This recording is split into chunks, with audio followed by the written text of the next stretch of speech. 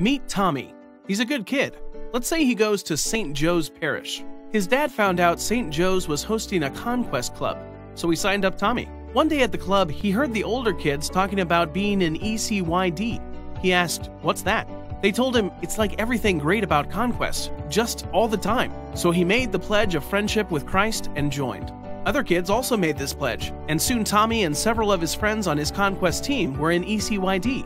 Did we even mention how Tommy's sister, Susie, had the very same experience joining ECYD in her challenge club? Each of them was motivated within their teams, not only to make the Conquest or challenge meetings great for everybody, but also to attend those other fun and formative events that bring together ECYD members from clubs far and wide. It turns out any Regnum Christi youth event or program, whether a challenge or Conquest club, a summer camp or mission trip, if ECYD is present, it will be something like the experience of a fine restaurant, a place where they serve gourmet food. You see, when kids get a healthy balance of fun and formation, experience real friendship with Christ and others, and a sense of mission in life, these experiences are like gourmet food. And like any good restaurant, certain customers keep coming back.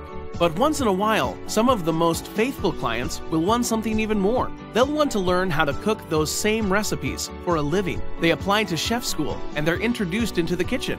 ECYD is this group of chefs. That team of talented cooks, once trained to prepare gourmet food, are not only able to run their own restaurant, they're able to train the next generation of chefs.